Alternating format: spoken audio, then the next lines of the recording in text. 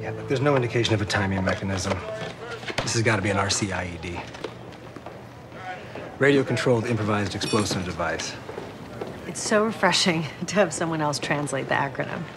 Yeah, well, you know, the blasting cap we found, the way the car blew, tells me we're looking for a wireless detonator. I'm gonna build an NOS prototype. And that's standard, correct? In order to know what caused the explosion, you try to recreate it? Yes. I just hope they found pieces of the transmitter. And the transmitter could be anything that emits an RF signal, a radio, a cordless phone, a key fob. I love that you know that.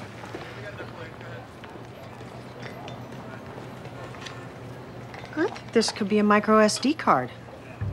Jane said that the racers put cameras in their cars. She asked me to look for anything that might suggest the presence of a video camera. You know, I noticed what looked like remnants of a rubber ring on the dashboard.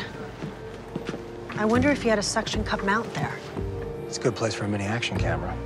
You know, if we can recover what's on this card, it's possible the victim recorded his own vehicle as it exploded.